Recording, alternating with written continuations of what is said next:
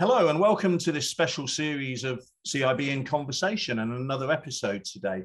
We're talking to the keynote speakers for the World Building Congress in June 2022, which we hope will see us all gather in Melbourne, Australia. Big thank you to our sponsors for the Congress and for this series of conversations. Today, I'm delighted to welcome Jacqueline Cramer from the Netherlands. She has the title of professor. She's a former politician, and she now has a portfolio of senior and non-executive positions, all related to sustainability, which is, of course, a vitally important area of work, central to CIB's mission, and also a major theme of the World Building Congress. She's also she's had a fascinating career, which I'll try and get into a little bit. Jacqueline, welcome. Well, welcome. Yes, but be delighted to be here. Thank you very much. And well, you know, we all have our fingers crossed that we'll all be able to get together in Melbourne in June. Yeah, for sure. So you're sitting there in Amsterdam. I tried to give a quick overview there of your role and activity, but let me start by asking you to say a little bit more about your current roles. Well, I'm professor at the Utrecht University in the Netherlands. But besides that, I always prefer to work in practice as well.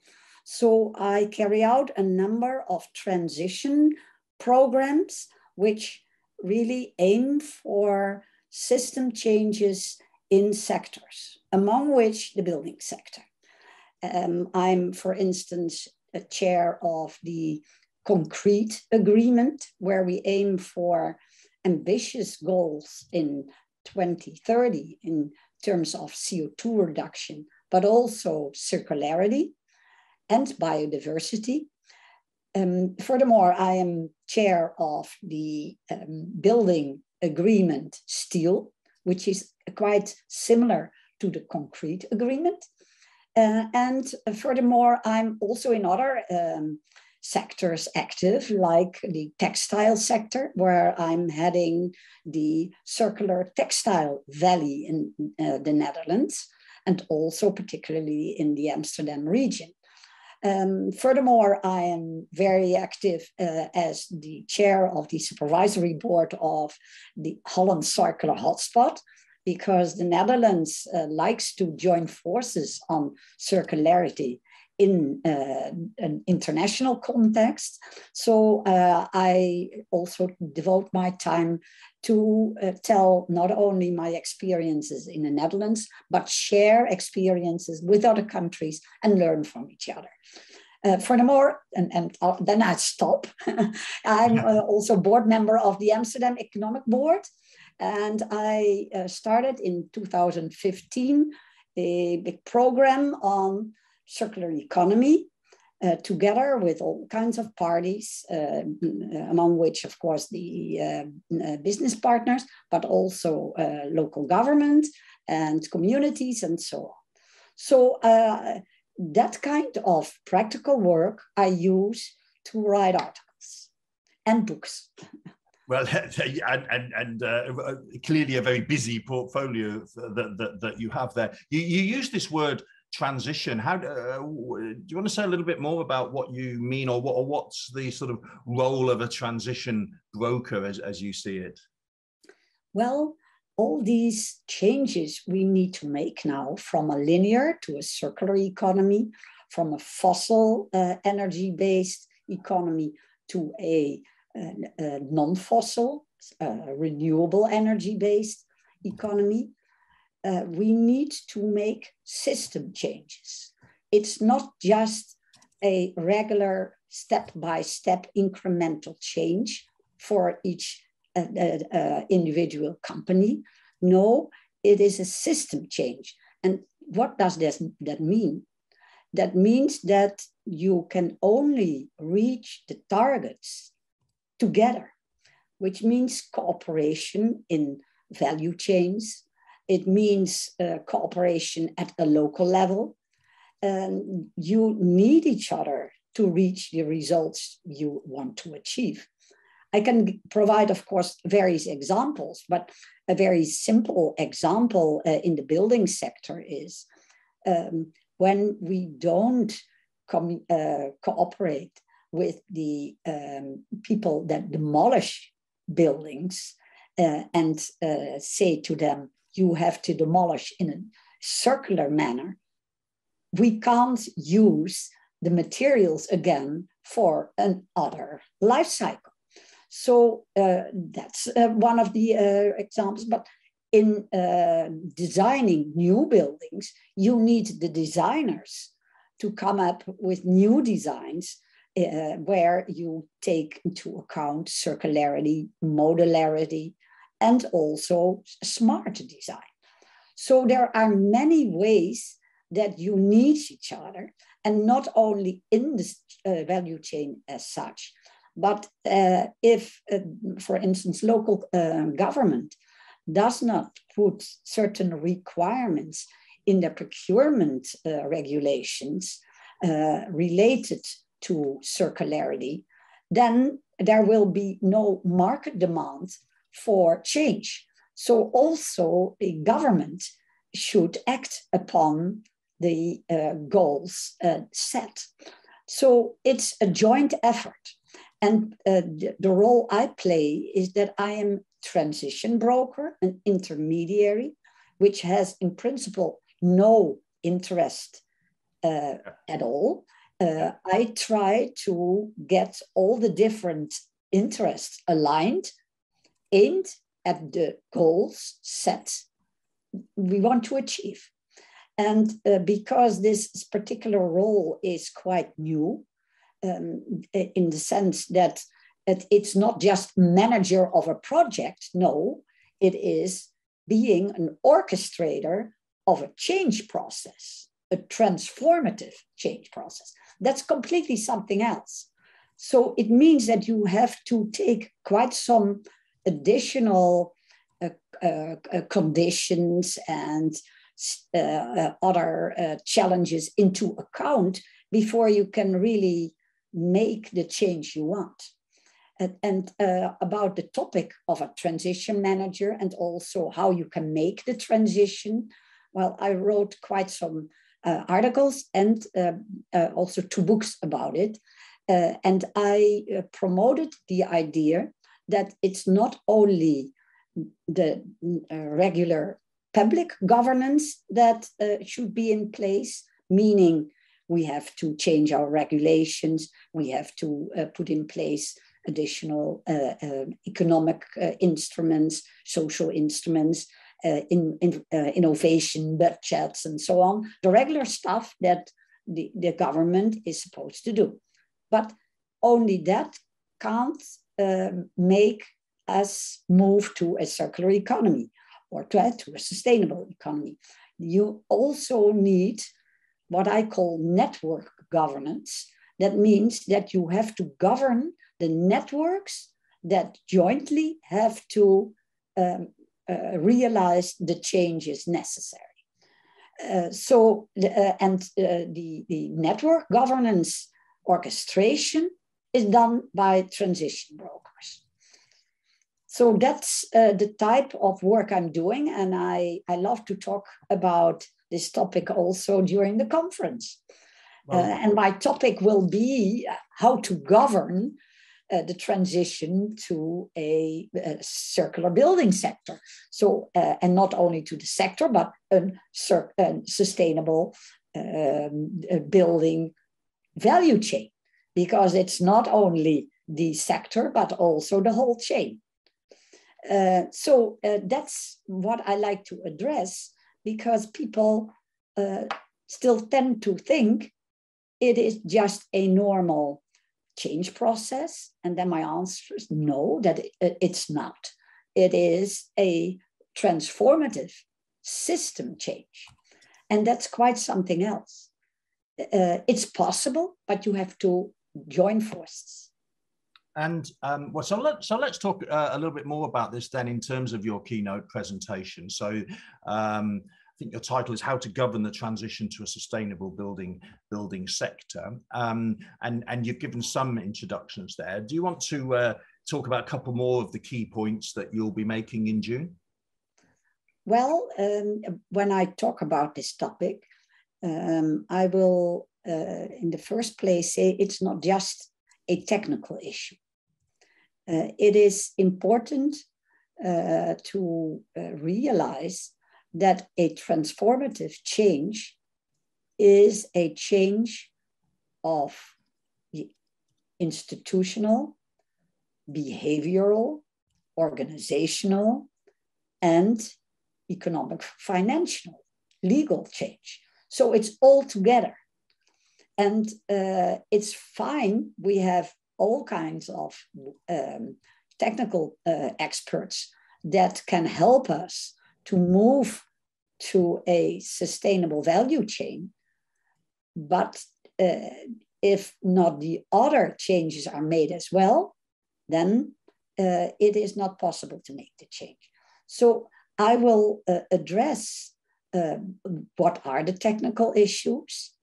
And what I will say is it's not only about the material, whether you build in wood, in concrete or steel or whatever combination.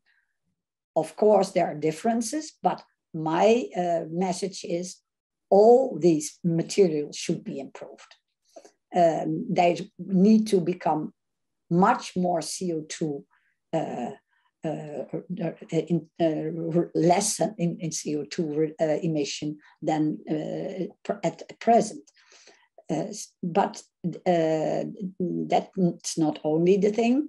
You also have to think about, okay, if you design and construct, how can you construct, and that's also still technical, that you use as prudently the energy needed as possible.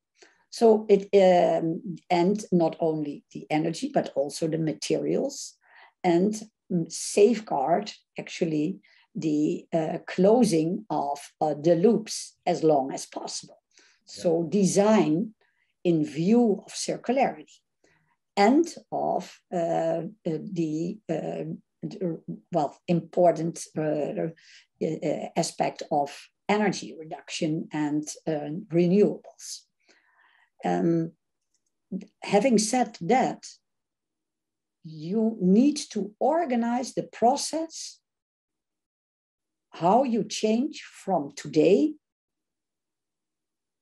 to a tomorrow you don't know yet, because not all the innovations are there. Otherwise, we would know what to do. But we need to put pressure on the system, on everybody, to think about the most promising new innovations that help us really to jump ahead. And to do that, you need to develop a path which is not fixed. This is hard for technicians and also for business. And especially in the building sector, they like to be certain about everything before they do one step. And what I say to the people in industry, in the building sector, is this is not possible. We are on a journey. That is hard to swallow, because people say, on a journey, no, we need to know what to do. I said, yes, but we have certain preconditions we need to fulfill before we make sure that we can do it. But we state we are going to do it, and the conditions we are going to fulfill in the meantime. Okay, that's fine as well. Then we have, again, a feeling that we know what we are going to do. Yes, that's my role, I say, that I try to guide you to a new system where the parameters are not so familiar yet. Because normally, when we change, we think of incremental changes that are already there, that are already possible, but we know we have to do it, and still these are already difficult to make. I say, your main problem is a mental change.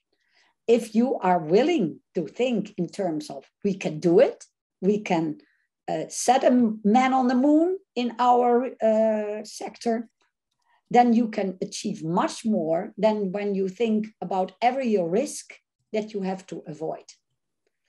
Well, that are the kind of things that I'm going to address on the basis of my own experiences in the Netherlands in the building sector. And you've begun to talk there about some of the challenges perhaps that you've faced in construction compared with other sectors. I mean, I was struck early on when you talked about value, needing to collaborate at the through value chains at the local level and so on and so forth, to get better demolition was the example you gave. I mean, it's not a sector that's known for a high level of integration and collaboration. So, well, what's your experience been? And in your experience, how successfully are people able to embrace the ideas that you are talking about here? Well, people understand that this behavioral change needs to be made, because they also see that the way the building sector is organized nowadays is quite inefficient. Yes.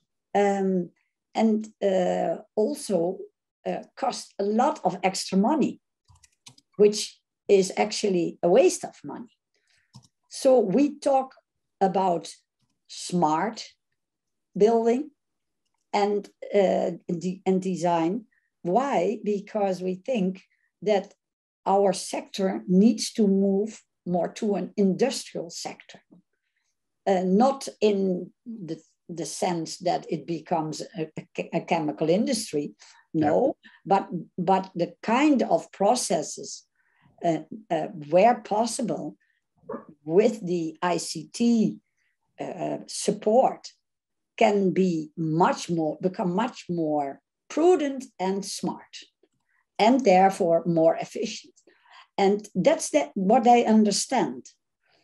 And we will also put some requirements about that in the procurement guidelines, which will become obligatory in the Netherlands to follow. So we try to create this behavioral change also via the procedures that can help promote this change. Because you can say it, but it needs to be implemented via the systems they are familiar with.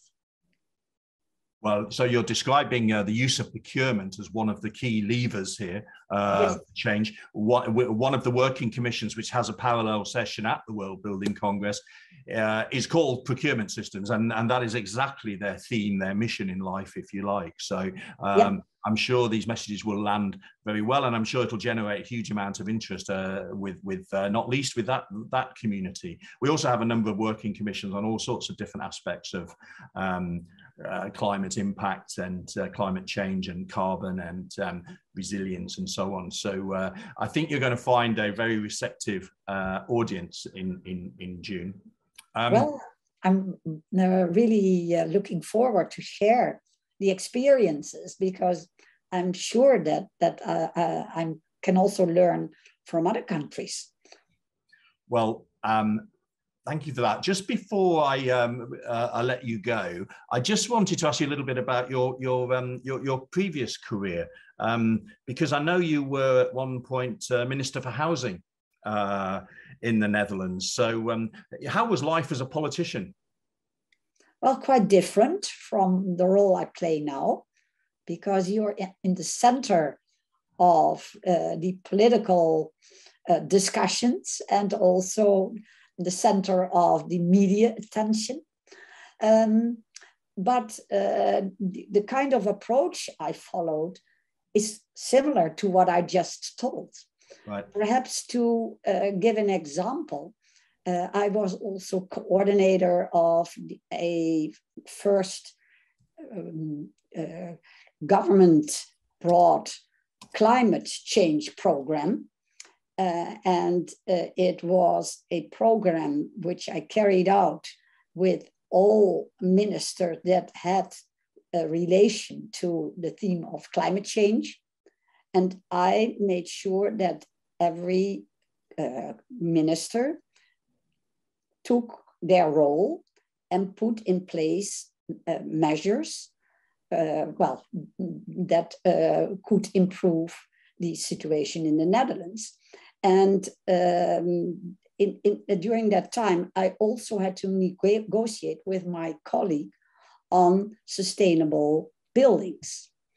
And the first round of negotiations, first meeting, was quite tough because the building sector said, why should we become more sustainable? And we don't see a reason. We build beautiful houses and so on. And they were not inclined to move into the direction I proposed. Then I said to my staff, in the next meeting, I'd like you to invite some of the front runners in the building sector that already show that it's quite possible to move from an energy, a house which consumes a lot of energy, to what we call a zero energy house. And it must be possible and I started in 2007, to have in 2020, all houses, new houses being built, energy zero. And I invited the front runners in the building sector. And I told the people on the other side of the table, I invited these people just to show you that we don't think in terms of today and tomorrow, but we think in terms of the period till 2030. And your colleagues can tell you that it is quite feasible if you put it in a time frame to reach these goals, and we can lower the bar every 2 or 3 years. And then in the end, in 2020, it must be zero. And all of a sudden, they start to understand the message. And also, that was a trigger that it is innovative, that it's not just a thing of the environment, but it was innovative, that it could also motivate young people to join the building sector. So they had all of a sudden other reasons than just the climate change reason to get involved. And well, then I think, okay, if their reasons work, fine, but then we continue and say, okay, we make the deal. And so we made the deal. The third negotiation round, we laughed at each other and said, we do it. So that's the way I work normally, that I show that it is possible and that there are more reasons than just the environment to make this necessary transition to a circular economy or a renewable energy economy. And to what, how important do you think it was that you were able to give a timetable, that you were going to tighten the standards every 3 years over a number of years, to give visibility of that forward plan? That was in this case also possible. Yeah. Yeah, so, it's not always possible, but here it was quite possible and feasible, and it worked. And it gives the industry time to plan for the major investment and to recruit new people or to make the capital investment, whatever they need to do. And it's sector wide, and so there's no competition. Everybody has to adjust. Yes. So you're describing very much a model which could be linked to the triple helix model of the integration or the collaboration between research and academia, industry and practitioners, and government and policymakers, and the collaboration that's necessary between those three stakeholder groups. So given— Yes, but one thing, that's what I call network governance, but I call it goal-oriented network governance. It is not just to sit around the table and see how far we can come. No, it is very much focused and orchestrated by somebody who keeps track on that. Well, keeping your politician's hat on for a minute, I often in this series find myself asking researchers what their key message would be to policymakers, you know, if they got to sit down with them. So turning that around, how can practitioners or researchers better get their messages across to policymakers? Well, in the Netherlands, that goes quite well, in fact. You know, it is important that you provide the politicians sharp analysis, but brief. They can't read thick reports or too complicated articles. So you really have to show that you can put it in a one-pager. That sounds a little bit funny, but if the politician trusts you, and they have to do that, and otherwise they go to another expert. But if this politician trusts you, then the politician accepts that that only the main facts are provided. But if you make a mistake, or it can be quite easily be criticized, then you will be out. So it's quite delicate that you do a good job. And that's what's important. And do you have language challenges? Do people speak to politicians in the right language, do you think? Do they speak to what's important to you as politicians? Well, you know, I had the problem myself that scientists are used to, be not too firm. They say, yes, this we can conclude, but this and this and this still has to be researched. And then the politician thinks, well, yeah, but I have to decide also without all this additional research. So how much notice do I have to take whether all the facts are enough to underpin your main message? So we also always tend to be too careful not to say too firm what we think.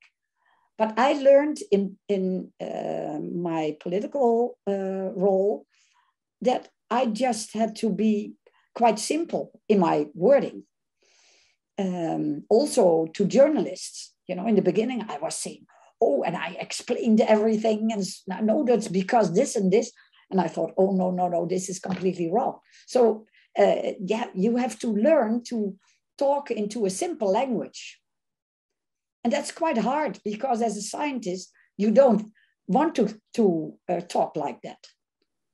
And but you can learn it, can't you? I mean, media training and so on. Well, it took me a year or so. Really? I all of a sudden saw myself on television, and I think, oh, this is quite firm the way I now respond. Also in Parliament, you know. I was also too friendly in the beginning. And oh yes, this is also a problem. And no, this is not the case. And, you know, I became firmer and firmer. Really? Yes, fascinating. Jacqueline, I can't believe we're running out of time. I've just got one more question just occurred to me though. Well, as we speak, it's January 2022. We're still very much affected by the global pandemic. In your field, in this field of transitioning to a sustainable building sector, you know, how confident are you that we'll achieve, you know, a direction of travel which is positive? And do you think the pandemic will help the building sector make the transition, or do you think it might slow things down? Well, it can slow down, but our problem in the Netherlands is that we need to build and renovate, but we don't have enough hands. We don't have enough employees to do the work. That's our main problem, because all the people go into ICT. That's why I promote the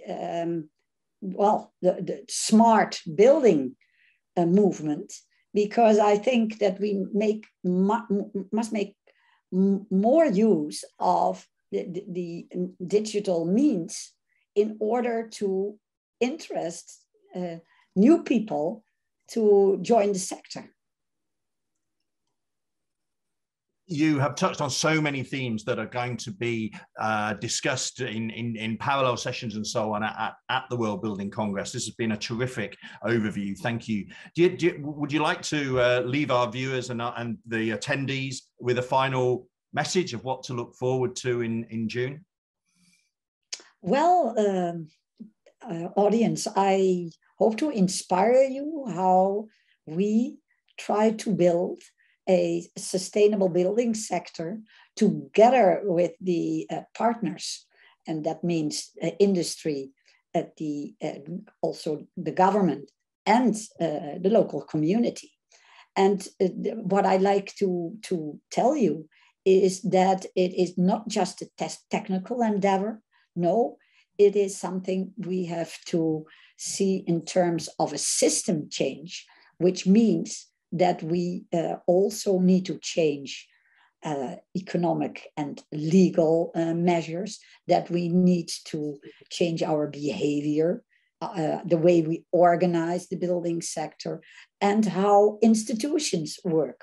Because at present, we work in a way that is not sustainable in a more what I call circular building sector. And the whole idea of sustainable building means that you really have to think about transformative changes, which implies much more than we currently are carrying out. Thank you so much. Oh, Jacqueline, thank you very much indeed. You've shown that it's going to be a fascinating and stimulating session at the World Building Congress. I'm sure everybody looks forward to listening to you, but also engaging with you, meeting you. I certainly look forward to the conversations. And yeah, just thank you very much indeed. We look forward to seeing you in June. All right. Thank you. Thank you.